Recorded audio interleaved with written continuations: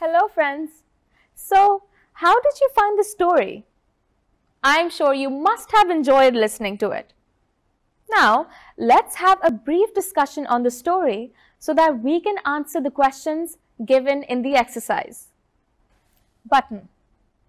Button is a short story about a couple who is going about their daily lives when one day they find a mysterious package sitting at their doorstep. Inside, there is a gadget that resembles a doorbell underneath a protective glass dome. The couple is given a button delivered by a mysterious man, Mr. Stewart. And if they press the button, someone they don't know dies, and they receive a payment of $50,000. The story revolves around the couple's conflict, which compares the urge to get rich with moral values and humanity.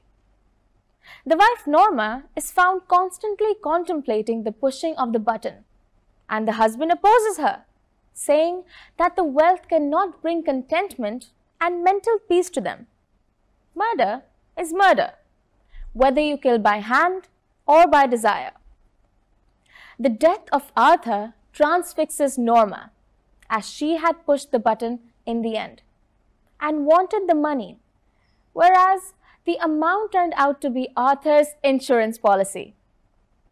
The theme of the story is to never let money get the best of you. Listen to the people who love you. Remember, you could seriously cause damage for your own pleasure and desire. Now, let's discuss some difficult words and their meanings that we saw used in our lesson. Frown. When someone frowns, it means they make an unpleasant face. Gadget. It is a small mechanism. Curious. People who are curious are eager to learn more. Intrigue. Intrigue is a synonym of surprise. Shrugged. One shrugs when they don't know something. It's a gesture with shoulders. Eccentric. Something odd or strange. Impulsively. Immediately, spontaneously, when someone reacts without thinking. Swallowed.